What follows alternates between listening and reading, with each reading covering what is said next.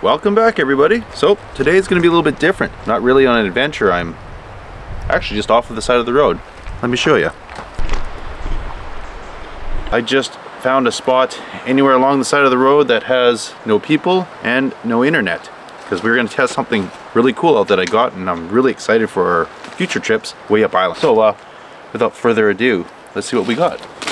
Yes, I got Elon Musk to send me something. I'm super excited to try this because when I'm out on the road in the middle of nowhere, I would really like to have internet access to get ahead on video editing, and it is just nice to have internet access. I won't always use it, just for longer trips. I'm really curious to see how this Starlink works, so this is going to be a video, and I legit have not set this up yet. This is the very first time I've set one of these up, so hopefully it goes all right. I've seen other YouTube videos and it looks pretty straightforward, so let's try this together, shall we? Package. Let's see, open her up. I actually have opened it, but I haven't used it.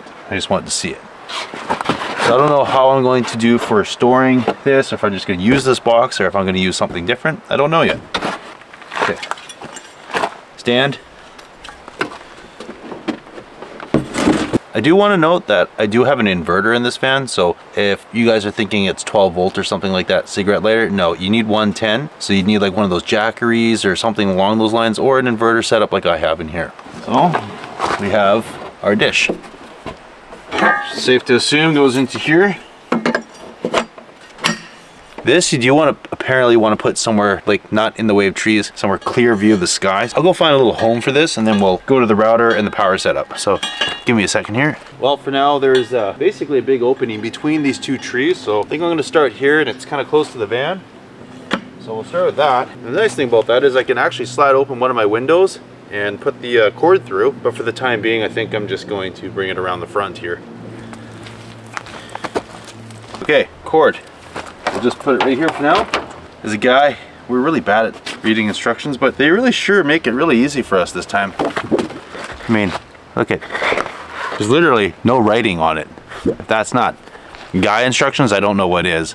We don't like reading things. Pictures. So I guess I'll follow these instructions. So first step, put somewhere clear towards the sun. Sure, check. Plug it into the router, then router to power source, and then go to the app. I downloaded the app last night on my iPad and my phone. Power cord we have here, I'd probably say this is only 5 or 6 feet long. The router, most likely you want to keep in like a dry area, hence your van, RV, camper, whatever you're using. So it appears you can only put these in one way, and that's the right way, because otherwise it'll hit something. So plug my power in, let's plug in satellite.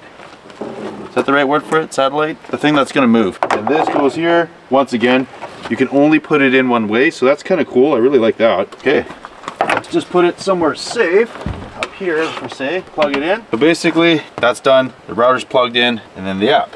Apparently it's easy to download the wrong Starlink app, so the one you want is right there. So let's see how it goes. Let's do our start setup. We have select your dish, so that's my dish. Confirm. Find a clear view of the sky. Okay, let's see. I'm gonna go check over by it.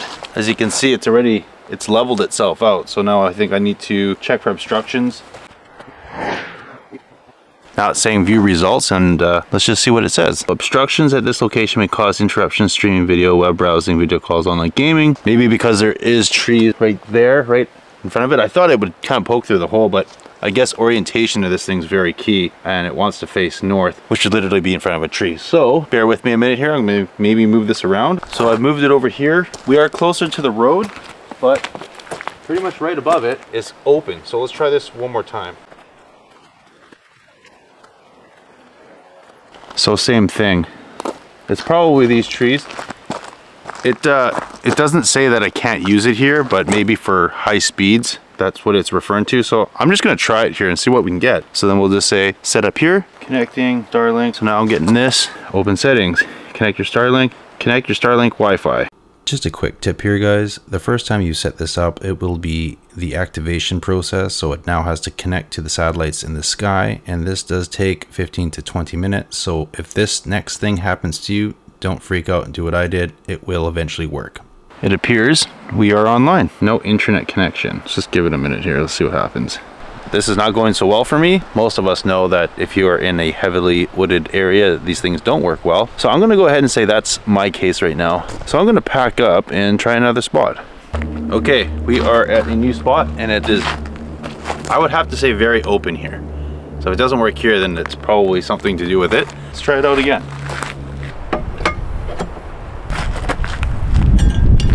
Let's try this one more time. Just a side note, if it says there's obstructions that might interfere with the speed, does not mean it's not working. So it's been working for a while now, and I just haven't noticed. But anyways, we're gonna do a speed test. Check this out. That's not bad. 43 megabytes per second. I mean, I don't think that's terrible. But let's see if I can find a video and see if it'll load a video. We're streaming a video right now. That's impressive. Let's see if we can FaceTime our brother. Haha! Look at that. There's my brother. We're video chatting. That's crazy, guys. Check that out. I'm on the STARLINK. Are you really? Yeah, dude. Look at the STARLINK right there. Oh, dude, sweet. I'm in the middle of nowhere. Dude, this thing is a game changer, bro. This iPad is also for my map, which I literally only download maps on it for offline usage. It's really tough to use your phone. So that's also gonna be nice, is to have this as doubling for YouTube. You don't have to bring like a laptop with you. So let's just see how easy it is to connect another device. I would imagine that it's just like your regular Wi-Fi router at home. Settings, Wi-Fi, Outland Harry, join, and I have Wi-Fi right on the iPad. So now I can go on YouTube or Prime Video or whatever, or if I want to update a map. Sometimes with the offline maps you forget to save certain areas, so if you're in a new area, well, now I can just download the map. So that's really cool. So another thing that we're going to go over is I want to see how bad it is on battery. How bad it is on battery. How bad. I want to see how much battery. Okay. So for my next question, how much power does it use? So let's go over to my Renergy battery monitor, and let's just see if it's sustainable for, you know, 8, 10, 12 hour periods. Maybe it's something you turn off and on. So let's go take a look over here. All right, what is this reading at? Okay, I don't know if you guys can see that. There we go. So it appears to be using, wow, it really fluctuates. 45, 49, 47, 50. Let's just say it's between 50 and 60.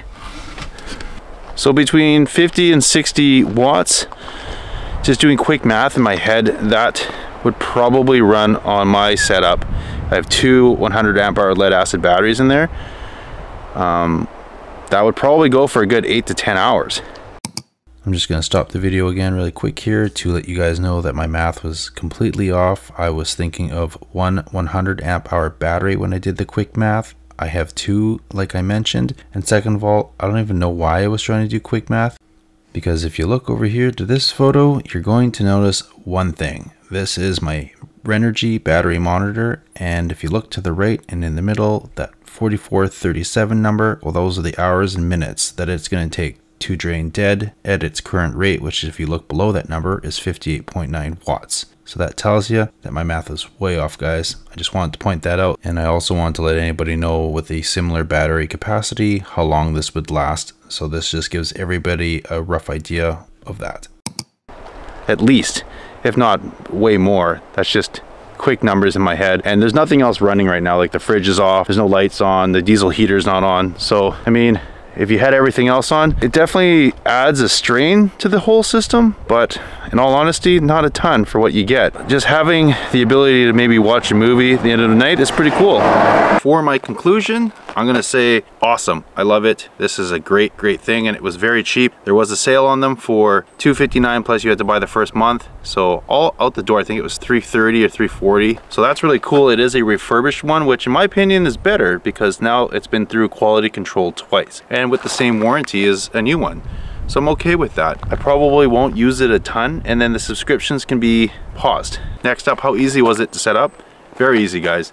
As you can see, place your dish somewhere, clear view. If to the north, maybe I'll put it on my van in the future, like up there, not permanently, but when I need to set it up. Plug in the router, and then plug in the dish to the router, scan the sky, and you're good to go.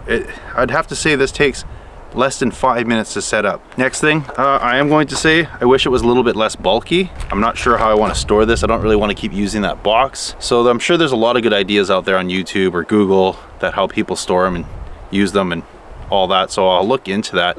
This is mostly just to see how well it works. It says it's only getting half the speed and it wants me to move the dish, and even at that, as you guys seen, I was able to FaceTime and go onto YouTube and watch a video. So if I had moved it a little bit more north and into a clearer view of the north, probably would have got a lot more speed out of it.